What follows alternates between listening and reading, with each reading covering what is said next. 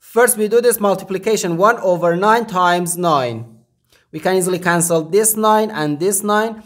So here we have just 1. And the 9 divided by 1 equals 9. But this answer is not correct, because according to the order of operations, multiplication and division have equal priority and we have to work from left to right. So here first we have to do this division, then this multiplication. If we do this multiplication before this division, it is wrong.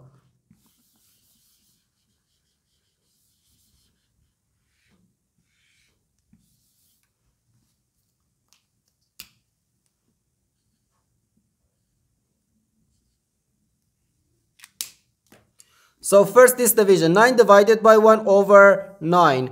According to the KCF rule, K stands for keep, C stands for change, and F stands for flip. We can write keep the first fraction, change division to multiplication, and flip the second fraction. So 9 times 9 and again times 9. 9 times 9 gives us 81. So 81 times 9.